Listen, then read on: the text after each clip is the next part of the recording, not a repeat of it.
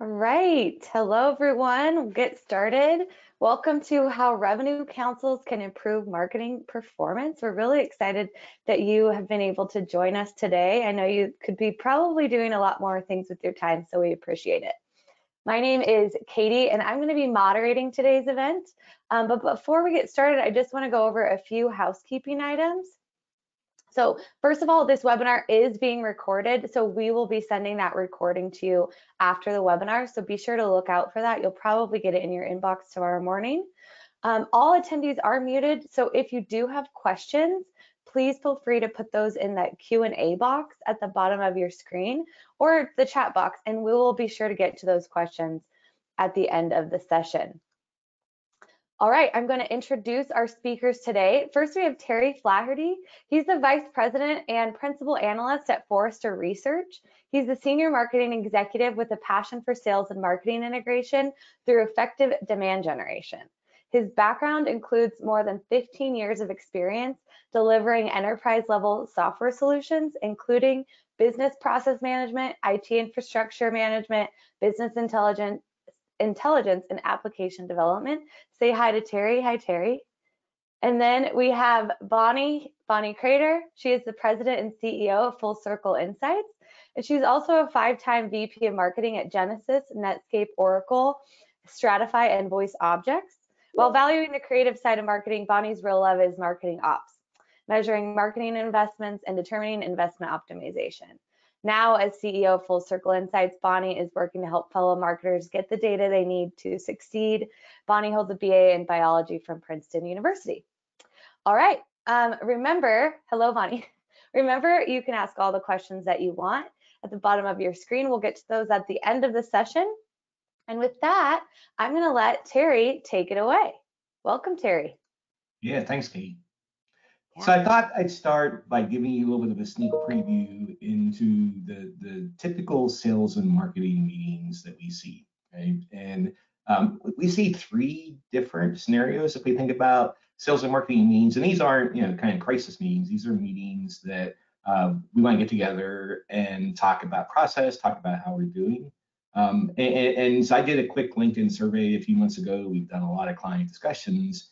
And there's really 3 different scenarios. And the first one is these meetings just don't happen, which is really a shame because it's really critical. It's really important that sales and marketing are talking about process. They're talking about results. And I would say up to half of the time, half of the clients we looked at, they just don't meet on a regular basis.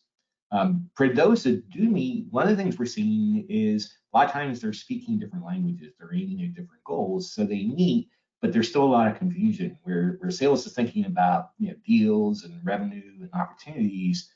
Marketing is often thinking about inquiries and MQLs, and there's just a lot of disconnect on the marketing team handing off individual silo people, and sales really interested in pursuing opportunities and deals and buying groups, right? So there's often some big miscommunications. But the one that's probably the most common for those that do meet, that's really frustrating and challenging, I think, for a lot of organizations, is a lot of times the sales and marketing meetings degenerate into chaos, right? And that chaos very often is shaped around the conversation that says, hey, you're not following up on the leads that I sent you. Why aren't you following up on these leads?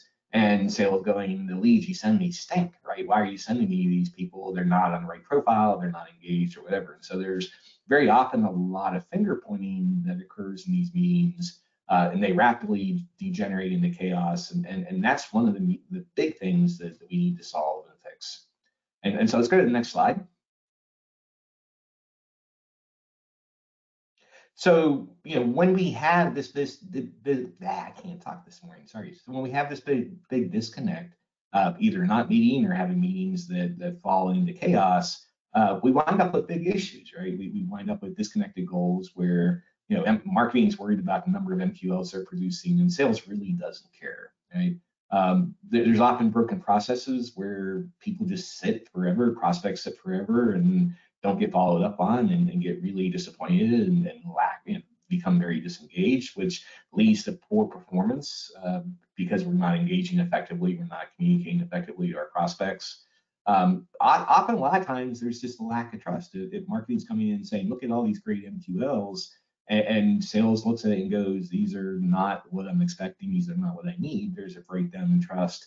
And sometimes we've even seen situations where sales is like, I'm going to go build my own demand. I'm going to go source my own demand, create my own shadow marketing department. And we wind up with silos where there's a big disconnect between marketing and sales. And the key in all these things is we're missing revenue. So let's go to the next slide. So what we need is this thing we now call Revenue Council. We called it a few names over time. It was a Demand Council, it was Waterfall Diagnostic Council, but this council really is focused on, number one, just talking, right? That's probably the most important thing that sales and marketing can do. And it's kind of funny because, yeah, you would think that it's something that happens all the time, but like I said, it doesn't, and it causes a lot of problems. So the big thing is we want sales and marketing to have a regular cadence, regular discussion.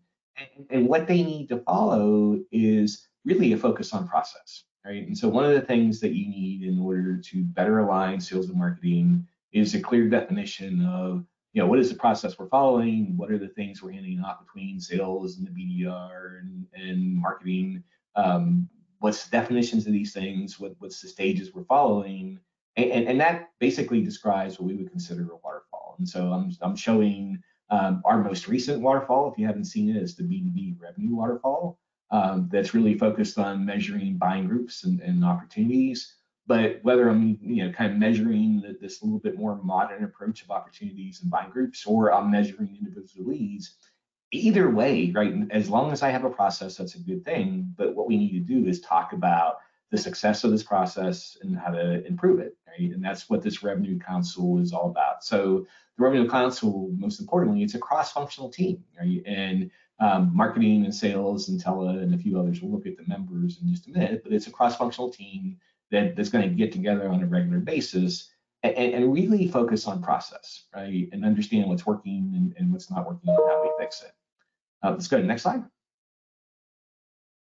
So Revenue Council, a couple of features on it that are really important to understand. It's a cross-functional team of a combination of leaders in these areas, so marketing and sales and operations and teleservices, and then also people that understand what's going on in the process. And its whole goal, this whole meeting, right, is not a quarterly business review. It's not looking at sales pipeline. It's looking at the entire process, right? The entire funnel, all the way from who we targeting, all the way through what kind of engagement are we seeing down to closed revenue and what's happening across these different stages. So it's a much bigger picture view and a much, a different important view than what we would see in like a quarterly business review or a monthly sales pipeline forecast, right? So yet another meeting. I understand a lot of people don't like meetings, but it's really a valuable meeting to be able to step back and look on a recurring basis of what's happening across the entire funnel, and are we generating enough to feed today's revenue and future revenue. One of the questions I always get is, okay, so I've got multiple different solutions, I've got multiple different geographies. Is it one council that I'm forming, or do I need councils that kind of align to these different go-to-market motions in these different theaters? And the answer is it really depends, but typically we'll see these councils align to the major go-to-market motions. So I may have a council that is in EMEA for my enterprise software and US for enterprise and SMB or whatever. So it's going to align to if I have different processes, or if I have dramatically different solutions or markets that I'm going to replicate this council in these different areas. And the whole goal, as I said, is really around process, right? So we want to move beyond finger pointing and saying you're not following up on my leads, your leads are bad. It's much more around, let's look at what we can learn about the process and how do we improve it. And that, because this process, the revenue process, it is this cross-functional process that ranges from marketing all the way down to revenue. We want this group to be a cross-functional group that's really going to focus on understanding what's happening in the process and driving alignment. Let's go to the next slide. So one of the big questions I always get is who needs to be in this council, who should be in this, right? And it is cross-functional. So certainly we want marketing and the teleservices team, the BDR, SDR, RDR team, and the account executives be a part of it, right? But Very often, we also see marketing and sales operations being a key part of it.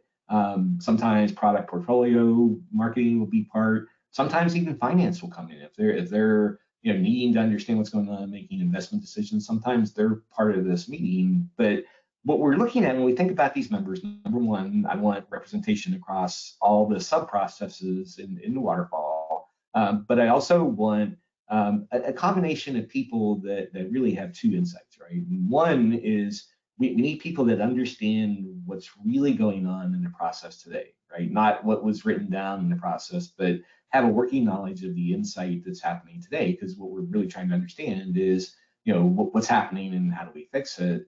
And that second piece, how do we fix it, says I also need somebody that has the political ability to drive change in the organization, both in their functional area, but also work across the organization. So very often it's two people, kind of at a minimum, coming from each area. Sometimes it's one. And the general size we're looking for is the 10 to 12 range. We don't want it to get super big. The bigger the meeting gets, the harder it is to corral and manage it. So the sweet spot's somewhere in the 10 to 12. It could get a little bit bigger, but we don't want it getting kind of north of 20. And on top of that, then there's going to be subgroups, right? So let's say sales and marketing and this council says, hey, we know one of our problems is service levels and we want to go fix service levels. Then a subgroup can spawn up, right? And that subgroup could be people from marketing and the RDR team who are going to work specifically on improving the service level agreements that they have between marketing and teleservices, right? So it's really a combination of kind of a main core team, if you will, and then also some sub teams that spawn up to actually do the work. Let's go to the next slide.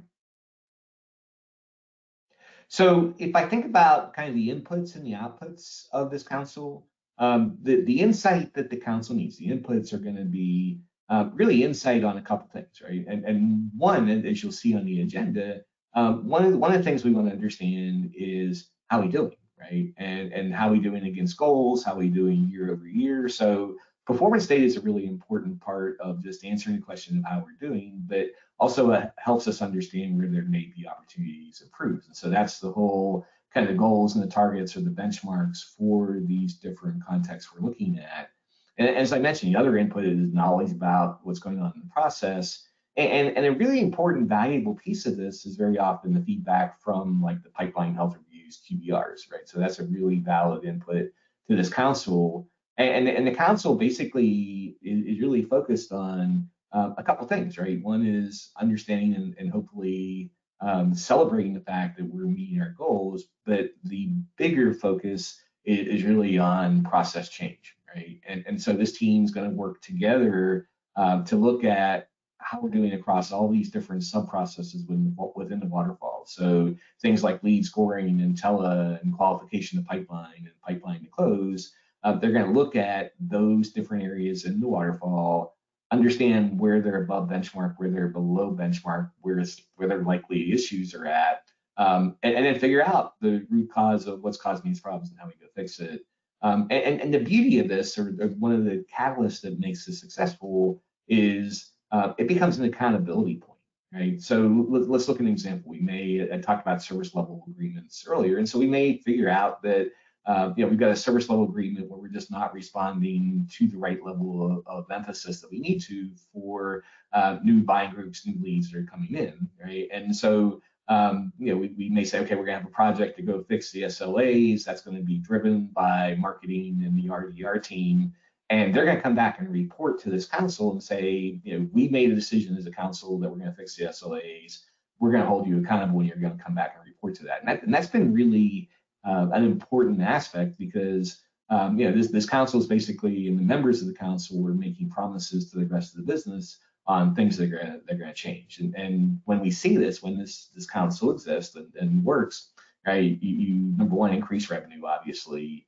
And you also gain a lot in efficiency, but probably the most important concept to keep in mind when we think about this guidance to this council is that what we're really putting in place is a continuous process improvement strategy, right? And so this is not something where, hey, I want to improve the performance of my revenue process, let's go fix it, right? It's never done. The process obviously has many moving parts. I kind of liken it to a chain. There's always the weakest link, and so I can drive improvement, but then I can go fix other things that may not be critical, but they're still nagging, and we can fix them. And on a regular recurring basis, we always want to see where's my weakest link in this process, and let's go fix it. So this whole approach of having a council that meets together and collaborates really is the cornerstone of having a continuous process improvement strategy, right? And it becomes part of the DNA of the organization to have these really effective aligned meetings to focus on the process. All right, let's go to the next slide. So in this meeting, there's really two different major areas that we're looking at, right? And the first I mentioned is just an understanding of how we're doing. And so I want to look at things like what kind of volume we have at each stage in our process, and how efficiently we're converting, and how quickly we're converting, how we comply against SLA, the SLA requirements, and how well we manage the exceptions that occur. And Bonnie's going to spend a lot of time a little bit later explaining how Full Circle can help get you great visibility into all these different metrics that are really core to operating your demand process or your revenue process, right? But the other part that's really important, like I said, is not just how we're doing, but what do we need to fix, right? And so the bigger piece very often in this meeting is around process improvement. And very often there's a startup where we're defining, here's the initial projects that we're focused on. Here's the status of projects we're working. Here's the impact of these projects. And once I get this council in place and get this methodology in place, as I mentioned, we're always going to look for, hey, I just finished one project and we fixed the SLAs. Now maybe we need to go look at training, or we need to go look at messaging, or whatever the case might be. But there's going to be new projects that replace the things that we completed, again, as part of this continuous process improvement strategy. Let's go to the next slide. So we have a methodology that we developed at Forrester, and we have a number of clients that implement similar methodologies, where what they want to do is understand, as I look at this end-to-end complex, collaborative, holistic process, we want to understand kind of where we have problems and how big those problems are. And so we use a methodology that we call waterfall diagnostics, and it's kind of a fancy name for just comparing different stages of the process to understand how we're doing, right? And really simple comparison, just looking at here's where we're at from a conversion perspective, here's what my goal or my benchmark is, and I'm either above or below kind of this benchmarking goal, right? It forms what we call a waterfall performance pattern, but it helps me start to identify where within my process I have issues and where I want to focus. And very often, we'll start with kind of the areas where we have bigger gaps, right? So we see prioritize to qualify. That's the function of the BDR team, right? And we see that's a relatively big gap. So maybe that's where we're going to initially start out. But we also see that we've got a big opportunity for the pipeline to close one conversion rates too. And so we may do some root cause analysis across both of those different macro processes to understand what's going on and figure out what the issues are that are causing these problems. And we have a methodology that helps organizations do this, but a lot of it is just basic core conversations around what are we doing in this process? What's our service level look like? What's our messaging look like? Do we have nurture capability in place? Are we getting the right leads at this stage? Just a lot of fundamental core questions around kind of the effectiveness of this process at each stage. And based on that insight, we're going to pick the things that we feel are causing problems in that area. So in Tele, for example, we may say, you know what, we have kind of three major areas that we believe are causing problems. One is our service level agreements. Two is maybe our training, right? And our training maybe is more of an event based. We train when we have a new product release, but otherwise these people are on their own, and we need to change that. And we may not have a really good definition of call quality or messaging or whatever the case might be. So this methodology can help you detail and understand what's causing problems within specific areas of the waterfall. And then coming out of that, as we go to the next slide, we could start to say, well, here's the projects that we're looking at, right? And so, we're going to focus on intent. We're going to focus on more governance around our SLAs. And so these are the major projects that are being tracked within the council. And if we click to the next build, we can also look at details to say, okay, if I'm working at intent, here's the things that we need to do with intent, and here's the target, and here's where we are from a process perspective, right? And again, this kind of points to just number one, classic project management, but number two, it's a form of accountability back to the group to say, this is the project, here's where I am, here's what I promise I'm going to deliver.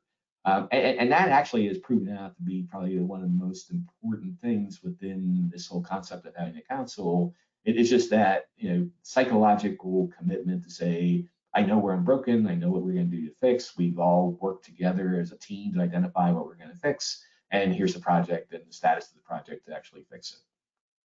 So nothing real earth-shattering, nothing with major technology, but highly, highly effective. That's okay, you can go next slide. So one of the questions we always get asked is, okay, cool, we're going to have this council meeting. How often should we do this? And how big should they be? We talked about kind of that 10 to 12 people. And so we typically see a couple phases, right? And we have this startup mode where we're creating the council, kind of explaining to the council what it's going to do. We want to focus on what metrics we want to track, and we obviously have guidance that we provide around, you want to look at conversion efficiency and velocity and cost and all these things. But we also then want to collaborate and work on the process diagnostics and understand where the major issues are. And more importantly, what are the major issues we're going to address, right? And once I have that kind of startup in place, it kind of varies. It may take a month, a couple meetings to get this happening. Once I have this in place, then what we want is a regular cadence. And that cadence, kind of ranges across client base. I see some clients that are doing it quarterly, some that do it monthly. What we recommend is monthly is probably about the right cadence to have this meeting. But I know sometimes it's hard to get marketing and sales in the room at the same time. So if all you can do is quarterly, that's way better than nothing. But ideally, you want to have a monthly meeting for like an hour or so, just to talk about these issues and prioritize the issues. And then you're going to have sub teams, obviously, to go actually do the work. And they're going to go do work streams, and that's obviously going to be a lot more concentrated. And they'll complete their task and report back to the council that our service levels are fixed, or we've improved programs with tighter messaging, or whatever the case might be. Right. So that gives you a general idea. There's not kind of the magic silver bullet, but if I was doing a council, I'd aim for probably a monthly focus on the cadence of when I meet. All right, let's go to the next slide. So I want to tell you a client example, and so this client has been really successful. They went through a pretty major transformation starting about a year ago, where they put this concept of we're going to meet on a recurring basis. They put it in place, right? And they suffered, like many of you probably have suffered today, of just lots of finger pointing, lots of strained relationships in the past, but they recognized that communication was really, really critical across this business. And so they've actually implemented a couple of different tiers of meetings. They have a monthly kind of higher level end-to-end process view that they focus on. And then they actually wound up with a slight variant of what we see. And they created a mini council, if you will, because they were making a lot of dramatic changes in their BDR, RDR team. They created a mini council that meets even on a more frequent basis to spend a lot of time focusing on how do we improve this process. And then they have obviously the work groups that meet on a regular basis. New update on this. So they've seen kind of tremendous growth, 170 to 133% growth in the size of their pipeline, the number of opportunities they're creating. I just got new data from them for the next quarter, year over year, and amazingly, it's up over 400%. Right, and obviously they've deployed a lot of technology. They've started moving to buying groups. They've done a much better job of intent. But what they really focus on, if you ask this company, hey, kind of what would you attribute your success to?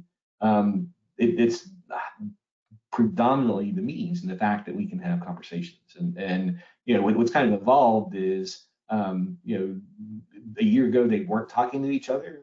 A year later, they talk frequently. There's a huge amount of trust. You know, they recognized that initially the conversations were hard because the general tendency was, I'm going to flip it back to finger pointing. And yeah, they came at it with an attitude that says, you know, this is not an attack on people. We're going to focus on, if there's anything to attack, it's our process. And so let's understand what's going on in the process. There is no sacred cows. There is no blame other than to say these are areas in the process we need to fix. And once they got past that, once they understood that, that's when they've just seen tremendous success. Like I said, over 400% year-over-year growth in the pipeline and the number of opportunities they're creating. It's just a tremendous success. But let's go to my last slide.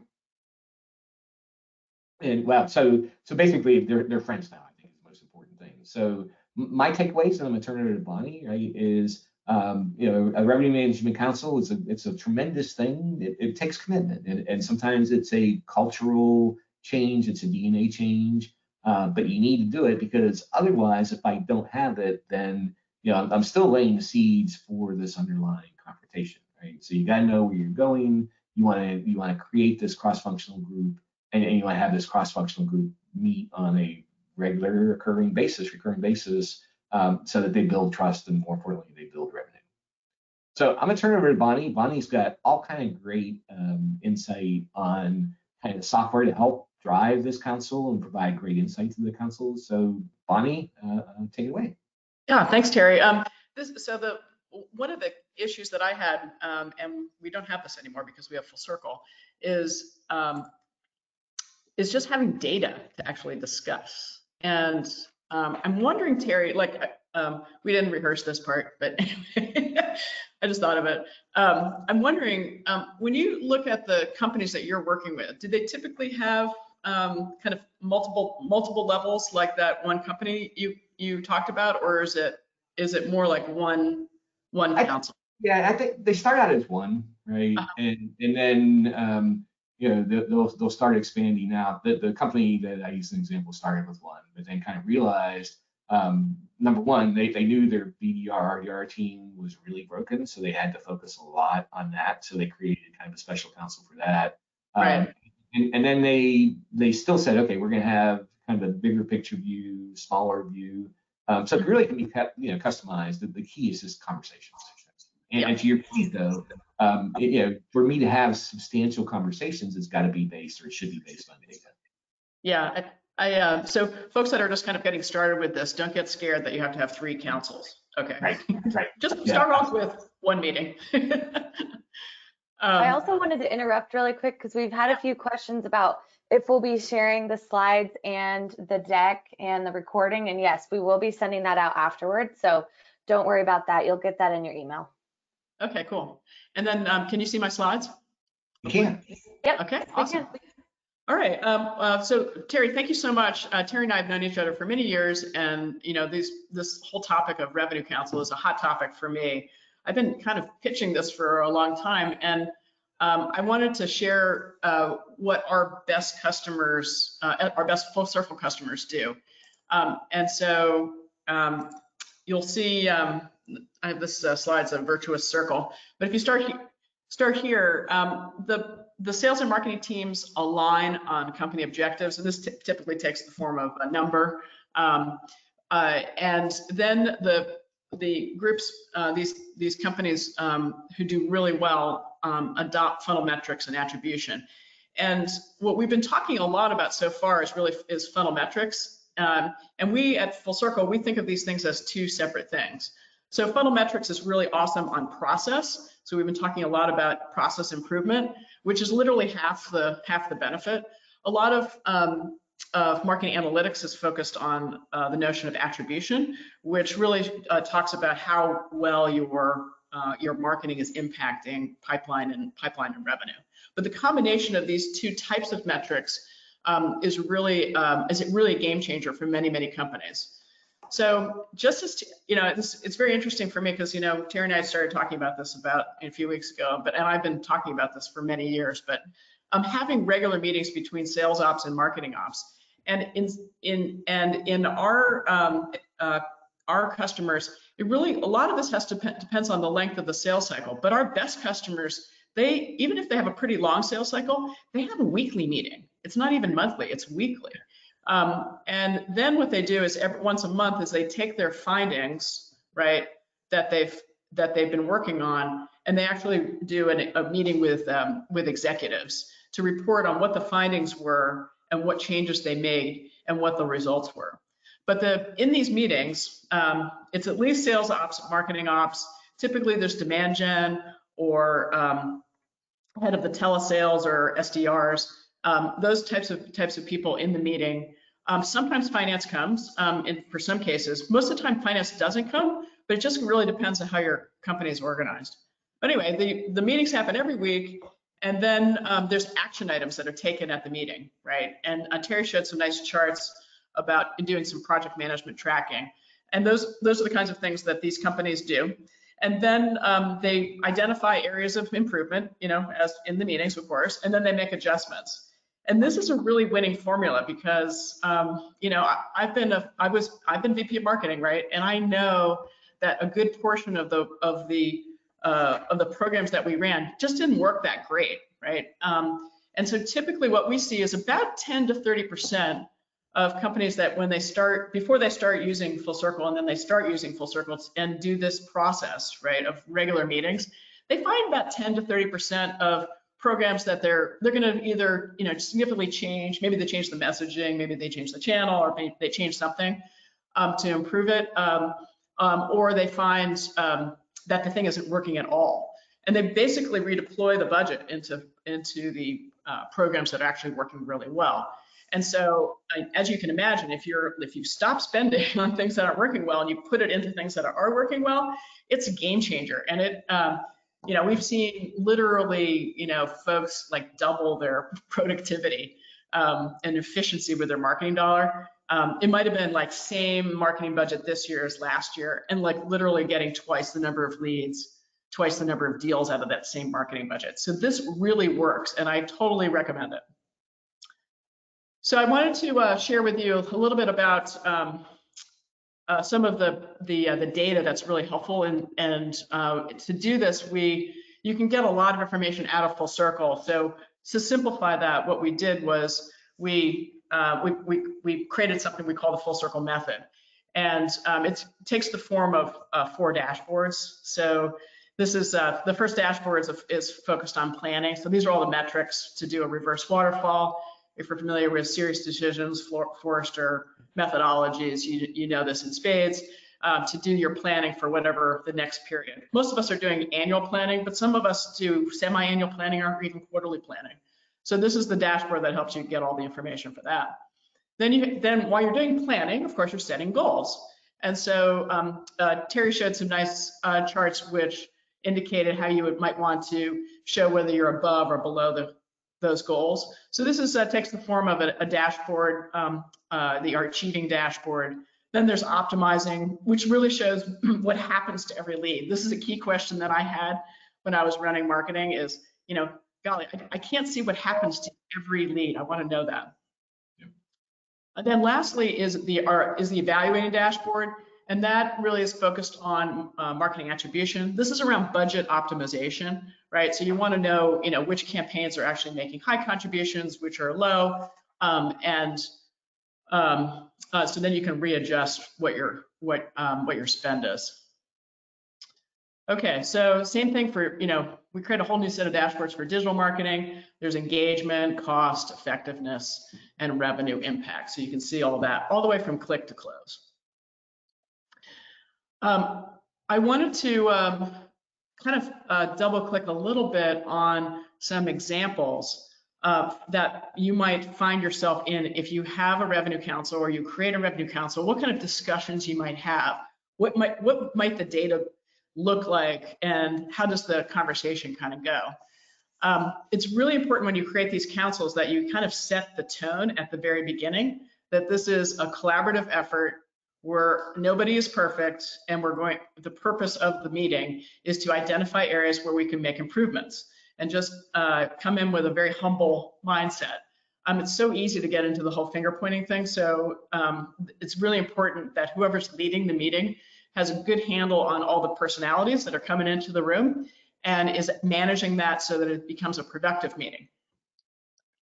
So this is a chart. It's straight out of Full Circle, but here's a chart that shows worked and unworked QLs. And this could be an opportunity for finger pointing, but if you use it correctly, then you won't. So the darker shades show the number of worked MQLs. You can see there's a few unworked in this light blue, but over here in this later period, there's a whole bunch of unworked MQLs.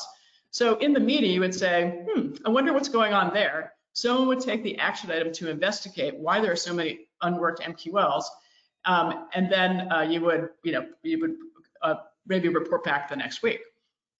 So if you wanted to kind of dig into this by team, for example, so maybe you have a enterprise, mid-market, and SMB team. So here's another chart which would show, okay, it's this mid-market team that's maybe has the lion's share of the issue around unworked MQLs. So this is all data that's available. Everybody can see it. There's no secrets, and it's opportunity for improvement. Just going back to this, we actually had a customer where they did have this situation where they had an enterprise team, a mid-market team, and an SMB team. And the mid-market team literally had a whole bunch of MQLs that were not worked on. And so in this meeting, they basically had to, we're trying to figure out, okay, what the heck happened here? Why are there so many for the mid-market team? And literally what happened is the mid-market team, sales team, was behind on their numbers. And so they, the actual leader of that team said, okay, don't follow up on any new leads. What you're gonna do is you're just gonna close all the business that you have in your pipe, but don't follow up on any leads. And so just knowing that this was what was happening and understanding what was going on, that actually helped optimize optimize the mid-market revenue. So anyway, this is actually a true story. Okay, so here's this is a very unsexy slide, no pictures here, but you can see these are conversion rates. I love this because it gives you a point in time of what the conversion rates are. So this is conversion from qualified lead to sales accepted lead, sales accepted to demo, demo to sales qualified lead to one, and this is an overall conversion rate. So so when you look at this, one of the conversations in the meeting might be, hey, what's going on with demo to SQL? Like, why is it only 15%? If we could boost that to 30%, that would like really seriously improve our performance. So that kind of conversation could be had, and you can investigate and follow up. Okay, here's another one. This is it's actually a chart for attribution, but it talks about the opportunity to one conversion rates. And here is it's influenced conversion rate. So on this x-axis here, you'll see 0 to 100%. So all the campaigns over here, if you were in Salesforce, you could mouse over and it would pop up what the campaign is. But anyway, all the campaigns, these two campaigns, they didn't have very many opportunities, but all the opportunities that participated in them won. So that's kind of interesting. Here is another so other campaigns that you might want to focus in on, right, is anything. If you draw a diagonal line from here down to the corner here, you might have this campaign here that you would say, okay, we want to investigate what is that's doing so well, or this one here that's doing pretty well. What are those? By doing that kind of investigation, it potentially helps understand where you might place more effort or more marketing budget. Okay, so just a couple of additional thoughts. The first thing is get the right people in the room. I worry about meetings that are too big because it's really hard to organize and have good participation, right? You don't want people that are just, lurking, watching, and not actually participating in the discussion. You want to meet regularly. Okay, so Even if you did meet monthly, it's better than 0. The third thing is about the approach. So there's a culture of this meeting that needs to be established right from the very beginning of no blame, right?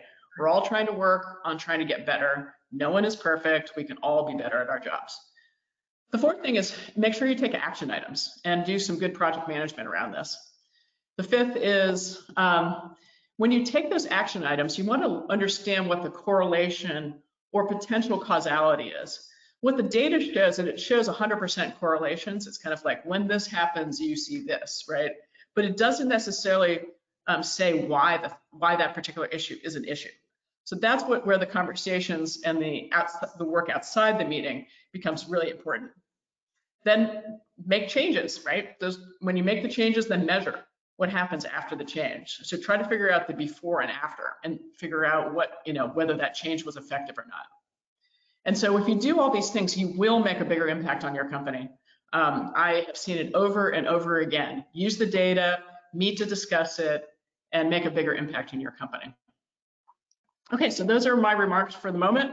I wanted to turn this back to Katie for Q&A, and maybe have Terry join back up, and we can chat it up a bit and take any questions that we might have. Awesome. We do have a few questions. Okay. Stephanie asks, which executive is the ideal executive to sponsor and promote this type of council? That's a really good question. Terry, why don't you try your hand on that? I'll take a step first. Great. So I don't know that it's a magical, hey, it has to be VP demand or marketing ops, but typically what I'll see is one of those, either the VP demand or the VP of marketing ops, revenue ops will typically be the chair of the meeting. And that's probably more driven just because sales already says I've got all these meetings I want. They don't necessarily see the need for this meeting until they actually start participating in it. So a lot of times the group that's going to benefit the most from this is marketing, just because it helps them understand kind of how do I better integrate with sales and how do I better align with sales. So I'd say, if there was one or two roles that likely would be the chair, it would be VP demand or VP marketing ops. Yeah, so I've mostly seen VP of marketing ops as being the sponsor, but it's actually, the meeting happens with sort of director level people. So people that are, can direct and also take action items and then have some resources to leverage in order to make progress. Yep. Great. Remember, you can type in your questions in the Q&A box if you have any others, but I believe you guys covered this, but someone asked, do you want one council or many councils? Do you see regional councils or are they mainly solution specific? Bonnie, you want to start first and then I'll end? So we tend to see when people first start this is to have one council. And sometimes that evolves into having a second one. And there's lots of different names for this meeting. So it's not always called Revenue Council. It might be called something else. Like you all out there might have, be running this meeting and call it something else. But oftentimes it does take a regional focus. So for example, if you have a marketing team that's really focused on North America, and then you have a separate one that's focused on, demand gen in Europe, you might have a second separate one, because really the marketing team, the North American marketing team, is not really doing anything and doesn't really understand the European market or maybe the Asia Pacific market. So you probably have a separate regional regional council. What do you think, Terry? Yeah, I agree. I think it's often geography is the first starting point, right? Because things are different enough in different countries where they want to have this insight. I sometimes see it by solutions too, right? Where we have different solutions that we're tracking, and I think the key, right, the thing that makes it, an identification says, hey, I need another council, is just if my process is significantly different, if my conversion rates are significantly different, if my market's different, then it's worth having a separate council. Yeah, for sure. Awesome. Okay. This is another one. How big should my revenue council be? What size is the best? Yeah, I think we touched on this. I would aim for in the 10 to 12 range. I've seen some that get bigger, but as Bonnie said, right, the bigger your meeting gets, the harder it is to manage, right? Yeah, I'm like 5 or 6 at most. That's what I would say. But anyway, Terry and I may not totally agree on this point. 5 or 6 is, if we're really bringing in operations and sales and marketing and tele and whatever, just we wind up with just, even if I had one person per service area, functional area, that still gets me at 6. Sometimes I think the challenge is that it's that balance of, I want people on the council to really understand what's going on, right? I don't want somebody, it's like, oh, this is the process we defined 3 years ago, and things in reality aren't working that way. So you need somebody that has the insight. But the other piece that I think is critical is, these are people that are signing up or telling the rest of the organization, we're going to go make this successful. So that person has to have the political power to go make change also, right? Mm-hmm. And so that's why sometimes it's double, right, of two people coming from the same group. One represents kind of status quo, and the other one represents that we're going to go make change. Yeah, so I think the sponsorship part about this is really important. Is make sure your VP, CMO, they're totally on board with this, and it also helps to engage on a regular basis with the more senior leadership, with the VP level leadership, if you are a director kind of level, and because it engages them in the work that you're doing, and then also increases the sponsorship, especially as you make progress. Because literally, everybody I see that does this makes significant progress. It's really a great process. Great. You sort of touched on this, but did the teams always need to be cross-functional? Like, do I need sales on my council if it's discussing marketing stuff? It says, why do I need? Yeah, go ahead. So my view is, we want it to be cross-functional, right? And even if the topic of the month is looking at, things going on with marketing or tele, these are leaders in the organization that are going to work together to produce revenue, right? And so I think the leaders need to understand, to some degree, maybe not super detailed, but to some degree, they need to understand, here's all the moving parts that can impact revenue, right? And they need to understand it because we're going to ask this group to start to prioritize. And we may come back with a short list that says, I've got 3 things I can do in scoring and prioritization, and I've got a few things we can do in tele, and I've got a few things we can do in sales ability to get stuff in the pipeline and pipeline to close. So let's say there's 10 potential projects that all look like they're going to deliver some value, right? It's not likely we're going to have the budget to do all 10, and we're not going to have the manpower to do all 10. So we have to make some decisions to say, there's 10 things we want to fix over the course of time, but let's prioritize, and these are the 3 that we're going to prioritize. And what we don't want, back to kind of this open communication and collaboration, what I don't want is marketing getting upset because the changes we're making are to sales or vice versa, right? We want everybody to understand kind of these are the parts that we're going to fix right now. These are the parts we're going to defer to the next quarter or whatever. And so I think, number one, it's really super healthy to have leaders in this organization focused on revenue to understand the major functions of these processes. And it's you need all points of view and ultimately being able to make the decision on what is it we're actually going to invest in. So I think it has to be cross-functional. Yeah, and I would say this meeting does not work if you don't have salespeople in it. Like, it just doesn't work. Like, don't do it. That's just a marketing meeting. Right. Exactly. Okay, one more question. Does finance have a role in the Revenue Council? Yeah, it can. It depends on how your budgeting cycles work and how closely you work with finance. But it actually could increase the working relationship and improve the working relationship between marketing and finance. If they're, when you're working with finance folks, they tend to be very detail oriented and like they want to know like what happened to this money that was spent, right? That's the whole idea. And so by actually getting them involved, in a regular meeting, it can help them understand the decisions that you're making and actually build confidence in the finance team in what you're actually doing. So that's my take. How about you, Terry?